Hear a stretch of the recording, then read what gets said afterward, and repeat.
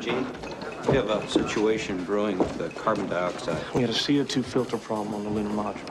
5 filters on the limb. Which were meant for 2 guys for a day and a half. So I told the doc. You're already up to 8 on the gauges. Anything over 15 and you get impaired judgment, blackouts, the beginnings of brain asphyxia. What about the scrubbers on the command module? They take square cartridges. The ones on the limb are round.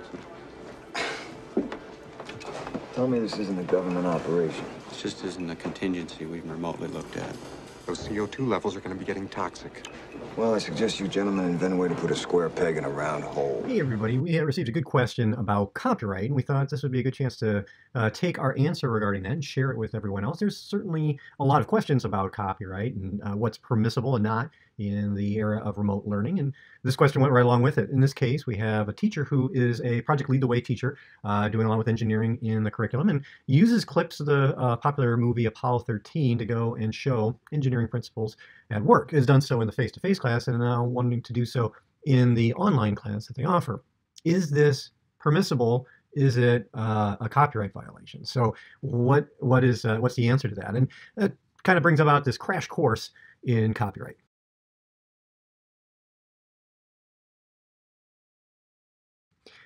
Copyright is very complex, and so really the answer to that is there is no cut and dry answer, or probably even a better answer is it's legal if a judge says it's legal. What's permissible with copyright? Whatever the judge will say is permissible by copyright. Now that seems like it's squelching out of the answer, but that's kind of the reality. There is a lot of different interpretation about what it means. Before we talk a little bit about that and help give a little bit more guidance for that, because that certainly isn't enough to move forward as a teacher and do things with, let's just kind of set the basics. Copyright is a good policy.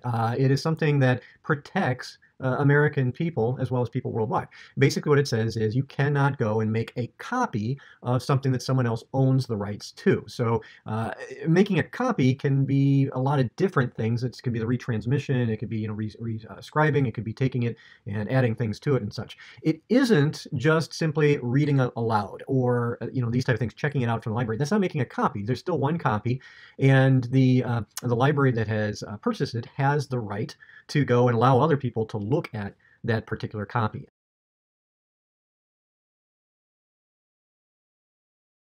Now, copying isn't always making a physical copy of something else like with a photocopy machine. Sometimes copying can include rebroadcasting it to larger audiences. When you buy a movie, you have limitations on who and how many people can go see that movie. And in most cases, for home use, that's not a problem at all. But you don't necessarily have the right to go and rent out your own movie theater, have people come over and then broadcast it on the big screen there. That's not allowed. Otherwise, movie houses would do that and save a lot of money on that process. So rebroadcasting is one other issue, and in the digital world, making a digital copy is another issue that has to be watched out for. If there were not these copyright protections, a couple things would happen. First off, people would take and use their own thing. Some of them would monetize it, make money off of what they did, and deny the original creator that money. And the process of creating these things to begin with is not free. It's not something that's just easy to do in a lot of situations. It takes time and investment, and so therefore the original creator would be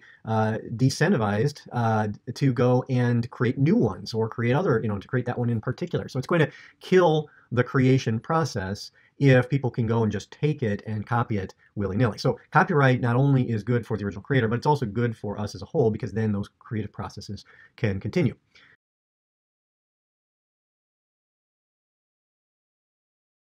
But there are limits to copyright, and that's the big thing when it comes in here. When we say, well, this breaks copyright, that's not technically correct. There are limits to copyright, and we're not going to go through all of them. We have a great module that goes through copyright in a lot more detail. It talks about limitations such as first sale and classroom use, which talk about, like the checkout of books from the library or reading aloud a book to your class, those type of things. But we're going to focus specifically on the digital age and the copyright limits that go there. So if you have a clip like a movie like Apollo 13 and you want to show it in your digital space, can you do so, and under what conditions? Okay, so the first thing to consider is it really a copy? If you link out to something else on the web, that's not technically a copy. You have the freedom through the internet to go and link to anything that's on it. Now, caution. So you go out to YouTube and you see a nice copy of Apollo 13 there and you link to it. All right, is that legal? Technically, that's legal. Is it ethical? if you know that that is a bootleg copy and you link out to it, no, that's not ethical because you know that someone is violating copyright and you're basically promoting that. Can the original creators go and have you break the link to that? Well, they really can't, but they can go to the person who bootlegged that copy and tell them to take it down. And that's ultimately what typically happens. If you've got a video that has utilized even like background music to some extent, those original creators will often make a copyright violation claim to YouTube, and one day the video's there and the next day it's taken down. And so that's something to be aware of, is even if you can legally go out and link to something, that link might not stay active forever. Okay, so consider that. You can link out to things, and links are legal. You have passed on the legal liability to that person who ultimately created it. But if you know that that original creation is in essence illegal, it's not ethical to go and support that with a link. And we'll talk more about ways you can do that ethically here in a little bit. Okay.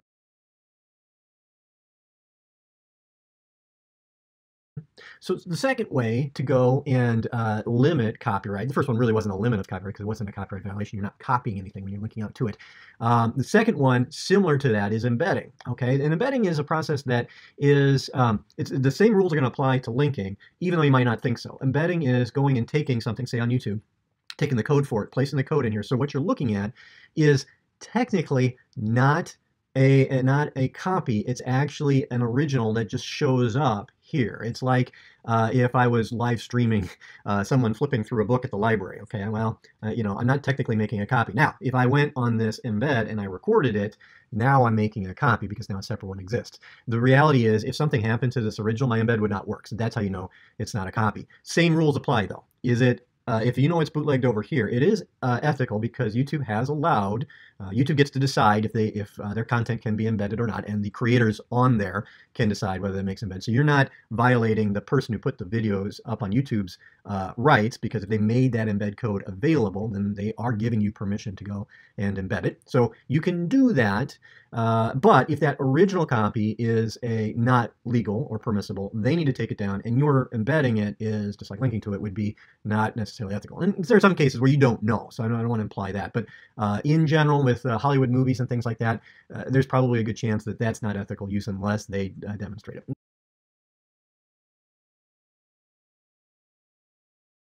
And that gets us to our third one. It's our first real limit to copyright, and that is permission. It's never a copyright break if the original artist gives their permission for you to make a copy of it. And that makes sense, right? You know, and we do this all the time. We will, locally within teachers, oh, hey, do you mind if I use that in your class? Sure, go ahead, whatever. That's permission. It can be spoken to you. In most cases, in a digital environment, you don't really have the luxury of speaking to people necessarily, again, unless it's your fellow teachers.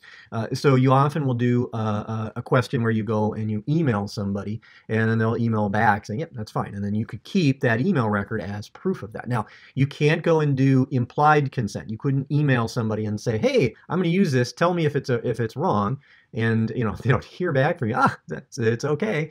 No, that doesn't work for copyright, because there's no guarantee that they get the original email or they have time to actually go and act on it. They might have to confer with their lawyer and such like that. So you would need explicit consent in order to go and do something like that. Or you might use a shorthand version of explicit consent. And the most common and famous one of this is called Creative Commons. Creative Commons is a really great advent here in copyright and the sharing of information. Rather than me wanting to use something, having to go out to that person and say, can I borrow this? Can I use piece of it? They proactively said, sure. Yeah, anybody who wants to use some of this, you can do this. There are conditions. You have to cite the original author, who that is. Some cases you can't use that commercially. In some cases you can't go and change it. But in other cases you could use it commercially. You could go and change it. So understanding Creative Commons is good. If you see a Creative Commons logo and say, oh, wait a minute, that means I can go and use it without really having to go and do a lot of work on this. Just kind of understand the parameters for it. And in most cases, educators are pretty much fine. They're not really doing so in a commercial business. And they're not really doing so in a way that's going to break the parameters that are put on that Creative Commons. So that's a way that goes to improving the permission break, but you can still get original permission from the author. There are also kind of large-scale permissions too. So in some cases, districts have reached out to publishing houses and said, hey, we'd love to have our teachers go and read aloud your book via video to students. Now, normally that would be a copy because you're videotaping it. It's not protected like classroom use would be, where they just speak it aloud directly to their students.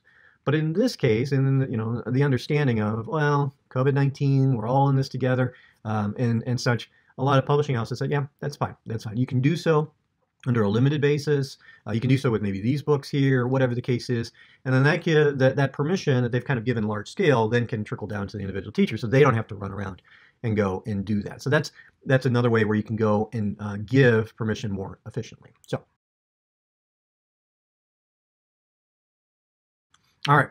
The next item for a break-in or for a limit to copyright is what's known as the Teach Act. And the Teach Act is something that probably people are not familiar with as much as other things. The Teach Act is newer. It's about a decade old now, and it's very specific to online environments in essentially like a learning management system. Back 10 years before that, there was a piece of copyright expansion that came out called the DMCA, which is a specific law that really came out with the DVDs mainly. And there was a big use of going and ripping DVDs, taking the movie off of them, and then having it in digital form, obviously, and then being able to share it. It just got even worse when Napster came around, and then and things like iTunes and other things like that. People were taking things. It made it really easy to go and make copies at that point in time, where beforehand it was a lot harder. You'd have to have some sort of reel-to-reel machine or something like that. So the process of making copies, because it was so easy, meant that we needed to go and kind of really reinforce that. So a lot of individuals, when creating, companies created DVDs, they put protection on there to make it so you couldn't rip those DVDs. And you saw that quite a bit if you tried. This action cannot be performed. Same thing with with stream music on iTunes and such. So you couldn't necessarily go and make a copy of it. Now, any item that you do to go and prevent that, and there's always going to be a technological way to circumvent that thing, and we've just gotten to a point where it's we're just kind of trying to outsmart each other and such. The law, the DMCA law, said, well, any effort you do to go and circumvent this, if someone said, nope, you can't copy this DVD, I put protection on here, and you find out a way to go and circumvent that, that's illegal. You can't do that, and that's it's a legal way to go and make that copy, even if the way you're using it would have been legal. And so that became a big item, and that really restricted a lot of use for the classroom, because a lot of teachers look at it and say, well, we just certainly can't use digital media and copy it into the online environment. Well, it was kind of happening anyway. I mean, YouTube came around in the mid-2000s, and you saw it, just spur with all these different copies of things, and teachers wanted to use this to go and enhance their class.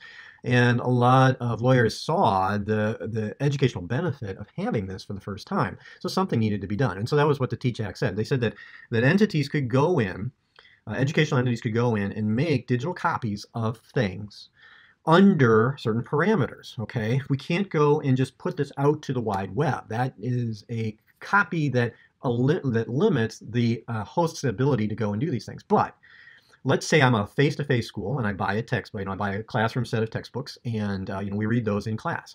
And then some sort of like pandemic happens or whatever, and now students don't have those textbooks. Whatever will we do?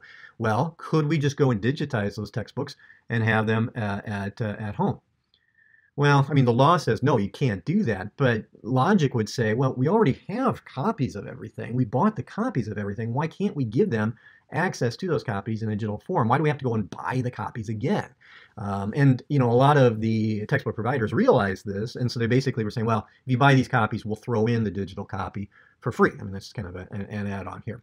But the Teach Act said, no, you can do that.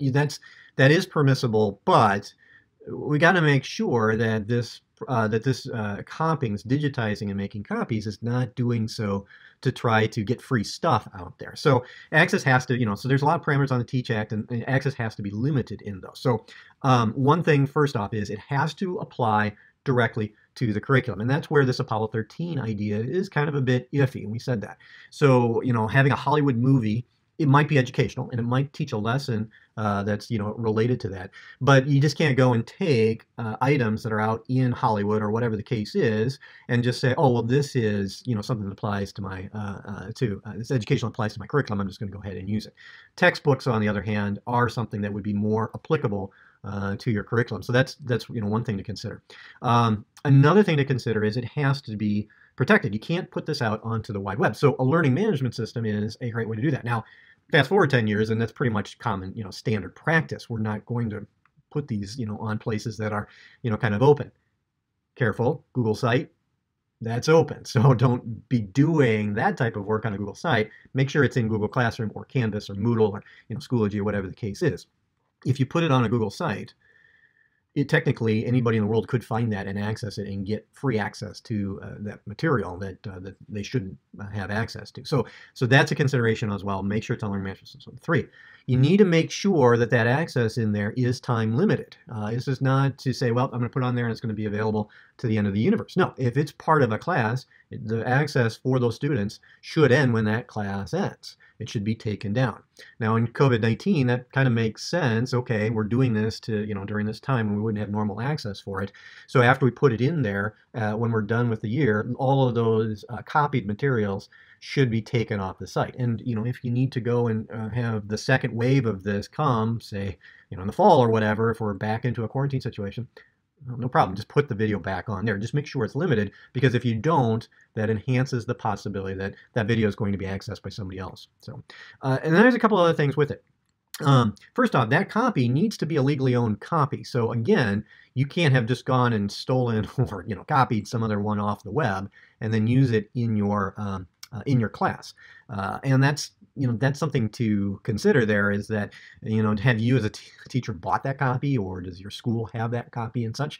And so if not, just like that textbook example, if you just got the loaner copy of that textbook, you say, oh great, I'm gonna go digitize that. That doesn't make it permissible. You have to have the original copies of that textbook. You also need to have a credit for the original author. You can't suggest that this is your own copy, which, with Apollo 13, I don't think any student's going to think, oh yeah, Mr. Burns, my science teacher created this. No, what you're going to have is you're going to need to state, yeah, this is, from whatever, Paramount Pictures, that case, don't quote me on that. I don't know if it's from Paramount Pictures.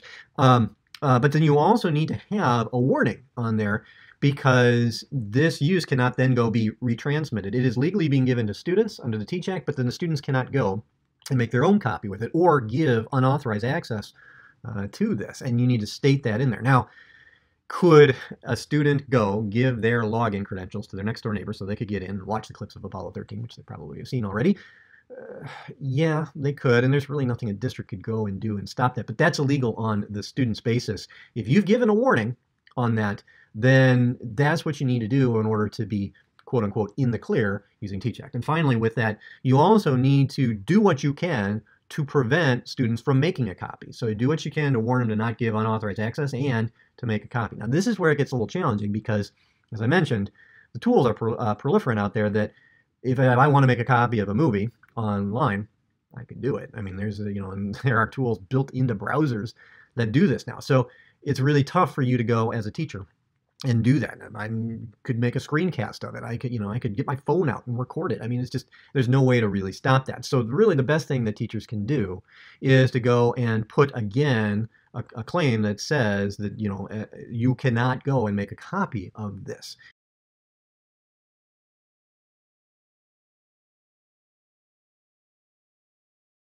So that's the Teach Act, and that allows you to go and take a lot of in-class materials and digitize them. But I don't think that's going to actually allow you to take a Apollo 13 clip and then go and show that. And that's where we get to our final one. And this is the one that you probably have heard of and might not know quite how it applies, and that's called fair use. Fair use is to say that, there's content that has fair purposes that allow us to limit copyright. And those purposes aren't just education. There are also things like parody.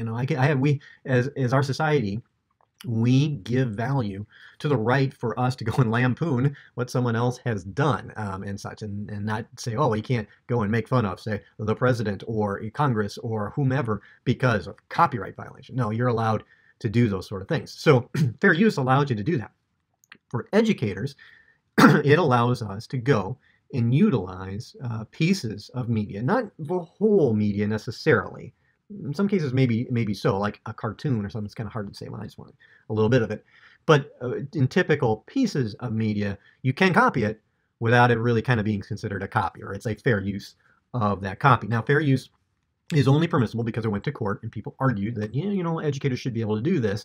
And because of that, fair use is still often up to judicial interpretation of what is fair use. And in all honesty, one judge could say, yeah, that is fair use, and another judge could say, no, it's not. So it's really hard to give us cut and dry parameters for it. There have emerged 4 criteria for what is fair use, and those are pretty famous. And while they kind of can be intimidating at first, I think teachers can do a good job of navigating these. So the first factor is, what's that character of use? And I kind of alluded that to already. Education is a permissible use of content to go. There's a benefit to society to use content to go and educate other people and such. It's not, in of itself sufficient. Just because you're an educator doesn't mean you can go and do anything you want. But it helps, and it's harder for people. If I just want to go and show clips just to make my channel cool, or whatever the case is, that does not necessarily allow me to do that. But it doesn't, that's just one factor. You'll find that if you listen to like podcasts, you'll find little clips of music in there that are probably not, there's probably not direct permission from the original artist to use those and such like that. But, while they're not as high on the first factor, the other 3 might be so. So what's the second factor? Well, the second factor is kind of the nature of that original work. And this might be a little counterintuitive. The nature of the work means that, was it published or not, as well as how creative of a piece is it as well. Now, if it's published, that actually makes it easier to go and then use. If you have someone who has created something that's not published, if it's in draft form, it's their own personal thoughts, and you use it, it's a big no-no. That's going to be a copyright violation unless you have permission from them, because unpublished work I'm not putting it out there at all. I want this to remain private, and that's so going and making it public and using it even for education, even for good purposes, will get you in trouble. So the fact that it is published, most teachers are not looking to publish unpublished work. The fact that it is published helps. But in the case of Apollo 13 is more of a creative exercise than it is a factual one. There could be factual documentaries on the Apollo 13 moon mission. Those would be better to show probably than the movie on this factor, okay? Because you can't copyright facts. Facts they're not owned by anybody. Now, someone presenting facts starts to get there because, there's a little bit of creativeness on that. When Walter Cronkite did news broadcasts, the news were facts. His broadcast of the news was a creative aspect for it. But in many cases, educators can go and take that because the main part of that is the factual nature that they're doing. Now, Apollo 13 has some factual nature over, some movies that are just totally creative processes. It would be very, very hard to justify using clips of Star Wars in a history class, for example. I'll let you think about that one. So that nature of the work does vary even between, movie to movie in that case. All right. So then the next one, and this is one that a lot of educators think about, is the amount that you use. And you've seen guidelines for it, and I'm going to tell you, the guidelines are just guidelines. They are not going to protect you, and they're not going to necessarily be the limit for you. You'll say, oh, I can only use 30 seconds of this, or I can use this and this. The guidelines are just educators, kind of like me and you, who said, well, how much do you think it is that would be permissible? Well, maybe about this much. There are times where things have gone to court, such as Led Zeppelin's Stairway to Heaven song, where you have 3 notes. And on the 4th, that's a copyright violation because of the nature of that song. And Led Zeppelin is one. But there are others where, the judge has said, you use the entire text. I think that's fine, and made the whole thing permissible. So it can really vary. The amount of it is not cut and dry. Still, the less amount you use, the better off it is. So instead of putting on the entire Apollo 13 movie, take clips of it, shorter clips of it that don't go to the whole movie. And that's really that part B of this third item, is that there's a difference between parts. Not all parts are equal. If you put the credits on there, I don't think they're going to care. I don't think your class is going to care either, but I don't think they're going to care. Because the credits are really not why the thing is copyrighted to begin with. They're not really the big item that's worth seeing. Obviously, the big item that's worth seeing is the storyline within Apollo 13. Now, what this engineer probably wanted, I don't know for sure, but it's probably specific scenes where engineers are doing great engineering things. I had used in my own teaching the clip of the engineers who had to go and fit the square filter into the round hole, right? And had to create this crazy contraption to do it in order so that the people up in the module could breathe because their filters were failing. And it's a great example of that we showed here in this video. The thing is that clip, while being a good part of Apollo 13 and certainly an educational part, isn't really like the heart of the movie. The movie obviously is much larger than that, and even certain scenes of that movie would capture the heart of the movie as well. And so this really becomes a big thing. Educators can go and use little elements to illustrate certain concepts and have that be permissible because they're not showing the entire movie. I'm not giving you the entire story of Apollo 13. I'm showing you this little bit over here. So that's in this case, and that's where I would start to say, well, Apollo 13, if you show little clips of this, this is where it becomes useful, is because you're keeping it limited and you're not focusing on the heart of the story. The fourth one, and this also helps this particular teacher, is the effect on the marketplace. If you were to go and copyright something, does that eliminate or preclude that person's ability to get sales for it? Well, Apollo 13 has been out 25 years now, and it's still a great movie, but it's not making as much in digital sales or in physical sales as it did when it first came out. So going and making copies of older movies would be more permissible under fair use than making something that's out right away. Some educators will see movies that came out right away. When Hidden Figures came out, they wanted to use that right away. Well, a lot of times, judges are saying, you need to be patient. You come back in 2 years, sure, that use would be permissible. But this movie's still in the box office right now, or, it's just come out. And if you're going and making clips for it, that might not be as beneficial.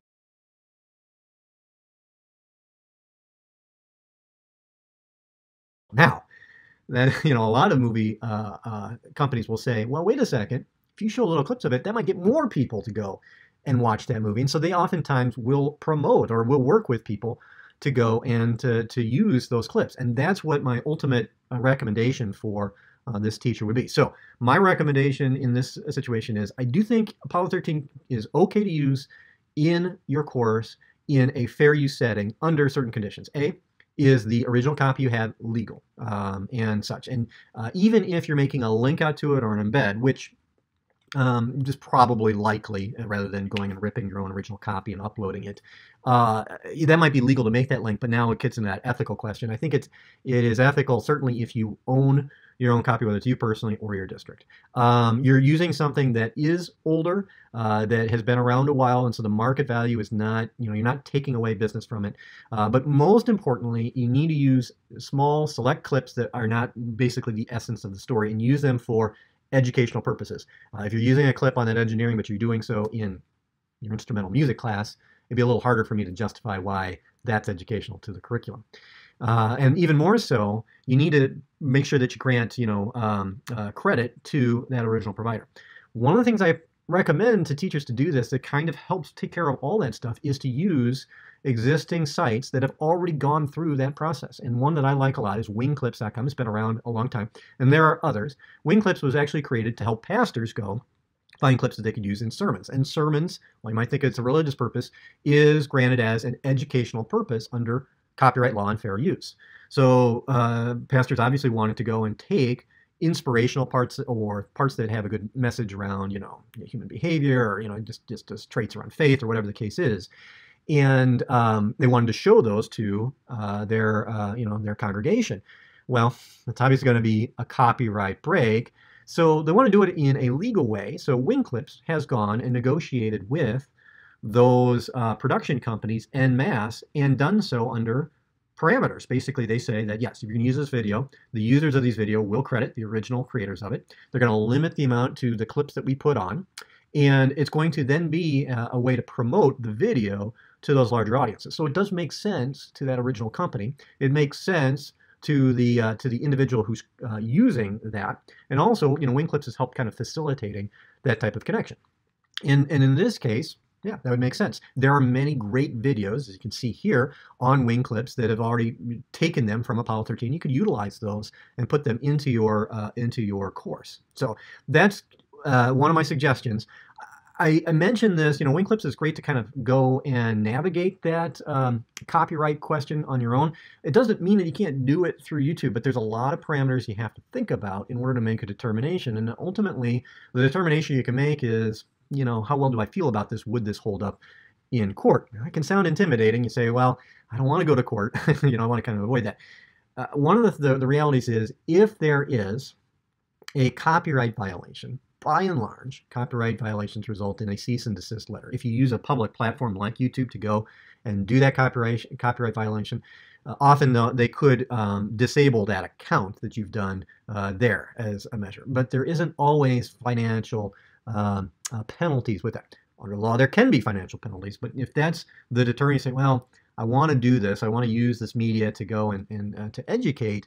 And I'm really worried about this because I don't know how to navigate it. Kind of keep that in mind is that a lot of times the teachers, it's kind of well known that teachers don't know what they can use. Now, if they use the whole movie, that's not, naivete is not going to help you out with that. You can't just go and rebroadcast the whole movie. But if you've gone to the effort and said, I just want to use clips here, and a publishing company still says, no, that's a copyright violation, typically the understanding is, well, the teacher just did not know that that was the heart of the work or this type of thing.